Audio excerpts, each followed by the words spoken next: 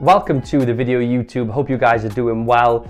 So have you got a storage limit applied to your account, meaning you're only allowed a certain amount of inventory in FBA centers, meaning you can't send more stock in? Well, I've seemed to have found a solution to that problem myself. I had a storage limit applied to my account and I was able to get around that literally like that. So I want to share with you guys how I did it. We're going to jump into my Seller Central. I'm going to show you what I did. Again, if you want to send more inventory in for December or moving into January, which a lot of you likely will, you're going to want to watch this video. So hope you guys enjoy. Please hit that thumbs up button and I'll see you in the next one. Right guys, so as I mentioned in the introduction to the video, this video is going to be intended for people who are unable to send any more units into Amazon FBA. So you may have a limit applied to your account for storage volume.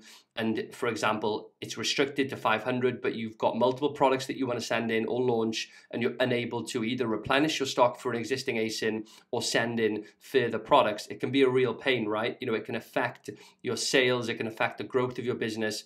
And some of the times it seems pretty willy-nilly how they apply these restrictions, right? So to note now, there are other ways to, over time, increase this restriction. So namely your IPI threshold. So that's affected by your in-stock inventory, your sell-through rate, things that you can improve over time, but they can take weeks and months to actually enable you to send more units in and to have that cap lifted.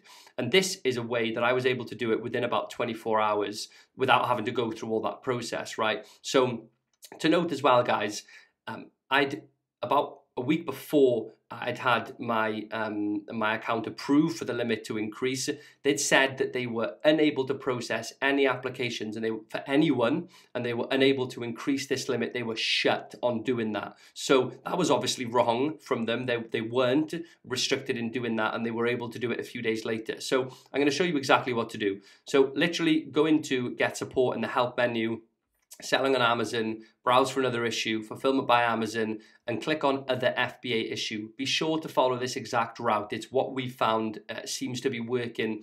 It gets to the right people. Other ways, for example, if you go into your account issues with things like products or inventory, it doesn't work. So follow that route. Now, I'm actually going to show you the exact case log that I had with them and show you what I sent. So copy and paste this exact sequence of sentences into the case that you're applying for. So request to increase FBA maximum inventory level 4, state the storage that you want to increase it for. It might be standard size, there's different types of storage. Amazon, we are still limited to X amount of units. State the exact amount that's visible on your account, what you're limited to at the moment. And then state our IPI metrics are all green, even if they're not, say they are, and note your score currently visible in your dashboard. That is all you need to send. I've gone through various different channels trying to explain the situation and why suddenly it reduced from like 10,000 to 1,000 overnight for absolutely no apparent reason. They just don't care. The key with FBA and with Seller Central support is be short, sweet, direct, and to the point, and know where to go to ask the questions. So this is what I said. This was at 1 o'clock on the 29th of October, and I'm going to show you what their response was. So you can see they responded 2 days later. And this is what they said. We understand you're having issues with requests to increase FBA maximum inventory.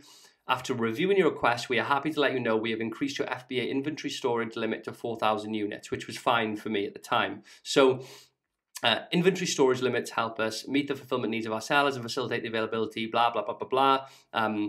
But it's been increased. So the restock limit increase has been approved for 4,000 units. It'll be implemented within 10 days.